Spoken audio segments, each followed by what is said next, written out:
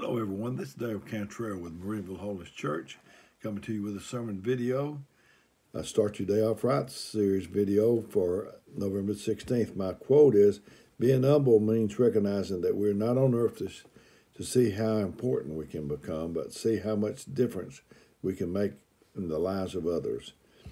My story is, my uncle used to say that if he couldn't take it with him, he didn't want to go. The reality is that we're all going to die, and we can't take anything with us.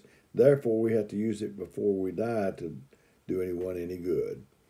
Everything in life has an expiration date, just like the date manufacturers put on all the goods they sell that tells the last date it is safe for us that we should use their product. There's no guarantee for us to use it after that certain date. Similarly, there is a limited time for us to be able to do what we intend to do. So we must get busy to get done the items on our mission statement and our to-do list and our bucket list. I had a bad heart attack in July 2012. They said I cheated death and that I was at death's door. I was in the hospital for about 7 days, and 4 of those I spent in the critical care unit, or CCU. If you had better believe that I reviewed my life and the things that I should have and could have done.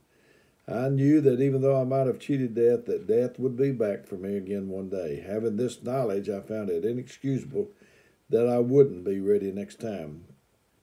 So that's what I'm doing at this moment, trying to mark off some items on my bucket list. No one else can do that for you. The responsibility lies in you and you alone. My scripture is James 4:13 through 15 says, "Go to now, ye that say today or tomorrow we will go in such a city and continue there for a year, and buy and sell and get gain. Whereas you know not what shall be on the morrow. For what is your life? It's even a vapor that appears for a little time and then vanishes away. For that ye ought to say, if the Lord will, we will live and do this or that."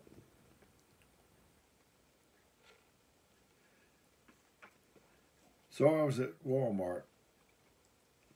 A lady was looking at the frozen turkeys, but she couldn't find one big enough. So she asked the stock boy, "Do these turkeys get any bigger?" He replied with a straight face, "No, ma'am, they're dead." Made my week. So this is Dale Cantrell with Marineville Holiness Church, inviting you to send me a quote, a story, a scripture, or humor, clean joke. My phone number is 256-508-4410. I'm not here to replace your minister or you get in the church, just trying to supplement if I can. So until we do this the next time, may God richly bless you.